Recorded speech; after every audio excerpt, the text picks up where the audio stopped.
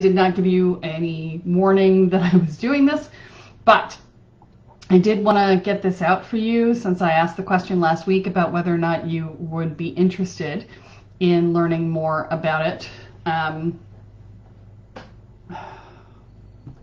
So I'm going to have to tag you all in the comments because I went to all the trouble to tag you in the post and it said, nope, you're not allowed and you're disallowed from posting tags now. So I don't know what their problem is. Anyway, I want to talk to you guys about the procrastination issue. And I want to talk to you first about the causes of procrastination. Before we go into the question of how to fix it, I want to talk to you about the things you want to do to diagnose yourself first, right? To sort of do a little self-diagnostic, right? So the first thing you want to look at when you're procrastinating is when you feel into doing it, the idea that you're just going to do it, how do you feel? Not, you know, do I want to, do I not want to? I want you to tell me how your body feels, right? So sometimes there's just like no energy, right?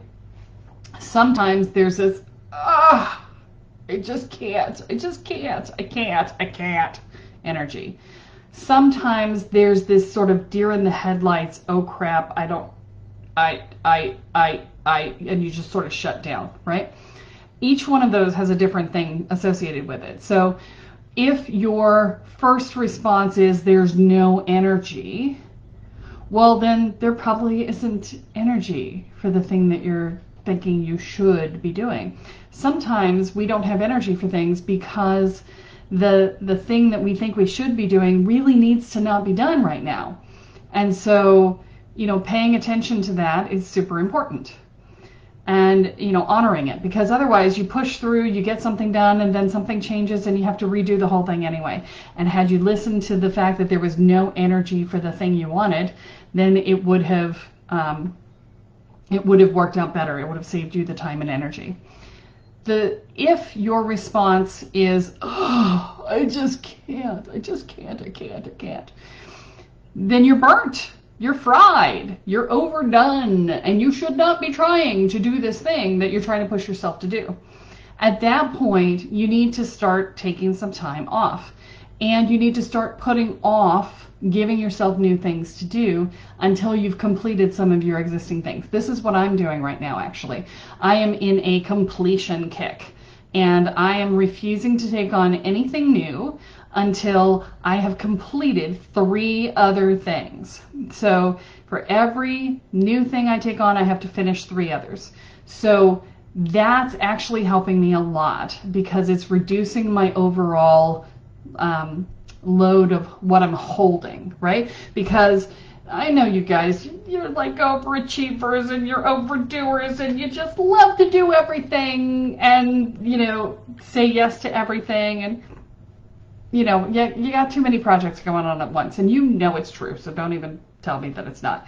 But the thing that you have to pay attention to is how much of your energy that pulls. Even if something's on the back burner for a while, even if it's just sitting there in the back of your mind, it is holding energy. And so you either need to decide to not do it, or you need to decide to get it done. And until you do one of those 2 things, it holds a certain amount of your energy in it. And so it's super important to really just sit down and lay out everything that's holding your energy. I did this once.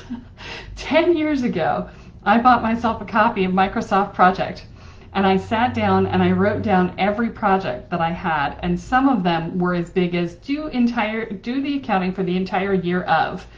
And so that was like a 1-line item. I got to 200 items on my list and freaked out. I was like, oh my God. And I shut the computer and I never opened that program again. And that was not the correct solution, just for the record.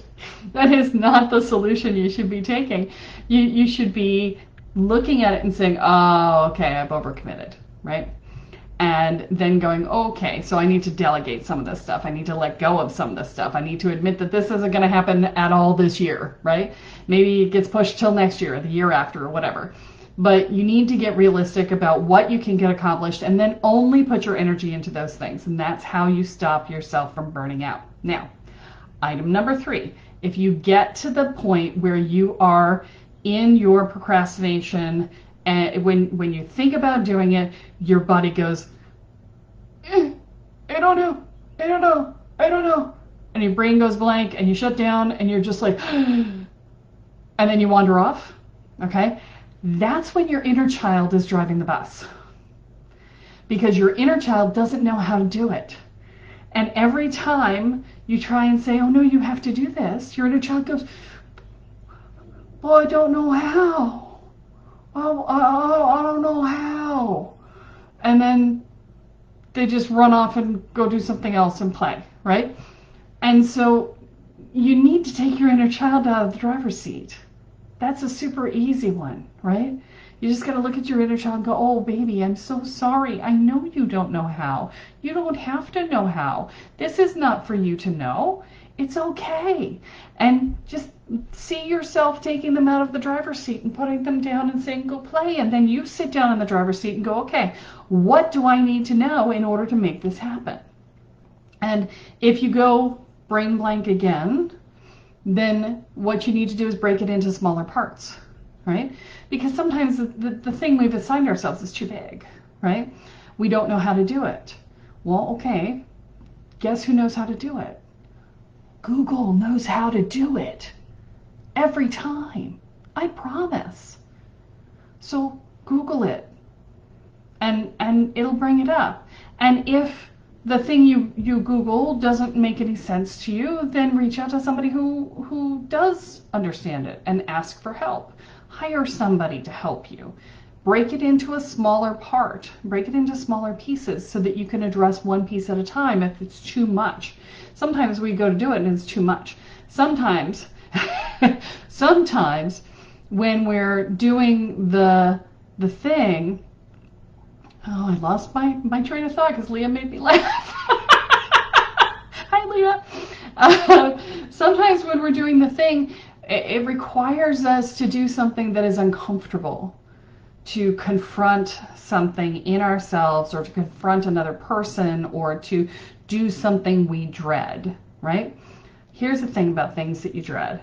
Do them first. Make them the very first thing you do at the beginning of your day. Do not give yourself the option to put it off because it will suck your energy until you do it. Okay? So if there's something in that you're dreading, make sure it's the first thing you do. Okay? So those are your solutions. Either there's no energy and you shouldn't be doing it right now, or you're fried and you need to be working on getting things off your plate rather than adding things to your plate and taking a lot of downtime.